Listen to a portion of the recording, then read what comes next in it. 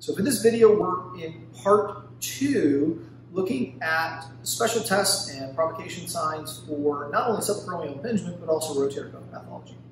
For these 4 tests that we're going to look at now, these are more specific to compromisation of the rotator cuff. Whereas in part 1, we were looking at more impingement tests. So let's go ahead and get started. The first 2 that we'll look at are what are known as Earls, and they stand for IRLS, which is the internal rotation lag sign, and ERLS, which is the external rotation lag sign. For internal rotation lag sign, we're going to have our patient turn around. They're going to adopt a hand behind back in the small of their back position. This is the start. From here, we're going to ask them to lift their hand off of their back.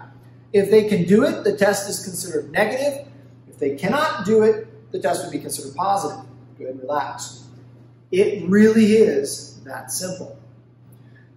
For the next test, we're going to look at external rotation lag sign. We need to have our patient turn around. And from here, we're going to bring them into about a 20 degrees of scaption position, which is not a lot. We're going to flex the elbow to 90 degrees, and we're going to maximally externally rotate them. Once we get them in this position, we're going to ask them to hold that and not let the arm move. This would be considered a negative because they are able to hold it. A positive would be that you'll see the arm lag forward as such. Now, there's some debate over, does the external rotation lag sign bias the supraspinatus and infraspinatus, or does it bias infraspinatus and teres minor? The real answer is probably yes, but to what extent, we're not sure. The idea being that if we're at 20 degrees of scaption, we're still biasing more supraspinatus than deltoid, and by bringing the arm into full external rotation, more infraspinatus. Do we see pathology of the teres minor? Yes. Is it the prime external rotator of the glenohumeral joint? No. And so when you think of external rotation lag sign, 20 degrees scaption, full external rotation, you're going to be biasing towards supraspinatus and infraspinatus. But recognize that there is some debate still with that. The next 2 that we're going to look at are also for the rotator cuff. And with the first one that we'll look at, it's called Hornblowers. And for this, a little bit of education goes a long way with your patient so that they understand kind of the position that they're going to adopt. So imagine for a second that you have a bugle or a horn and you're going to play it, right? If you've been in band or marching band, something like that, you understand that both hands are up towards your mouth. Now, because we're biasing this towards the rotator cuff, specifically external rotation, the next step is we want them to bring their hands to their mouth, but then bring their elbows together, right? A positive test would be they are unable to bring the hands to the mouth without abducting their arm to get there, meaning they're unable to get in that externally rotated position, thereby implying compromisation of the rotator cuff on that side. So with this, we're going to have our patient bring hands to mouth. You can also say you're eating like a sub sandwich or something like that, or a big burger, right?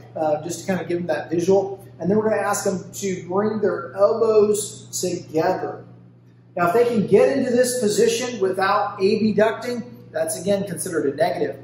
If we saw this arm kind of go out to the side or stay out to the side, they weren't able to come in, then we would consider that to be a positive. And interestingly enough, the sensitivity of this test is quite good. It's 1.0, right? So that's almost a perfect test, okay? Finally, the last and 4th test that we'll talk about is the drop arm test. Now, the drop arm test is with the patient in a standing position. We're going to passively move them into position here, that being 90 degrees of scaption. And then what we're going to ask them to do is to slowly lower the arm back down.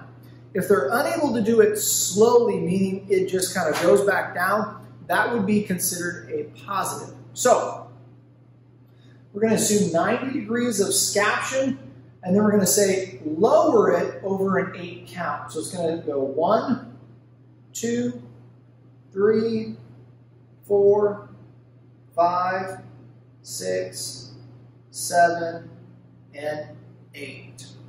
So that is a negative. A positive would be that it goes down very quickly or they're unable to hold at all.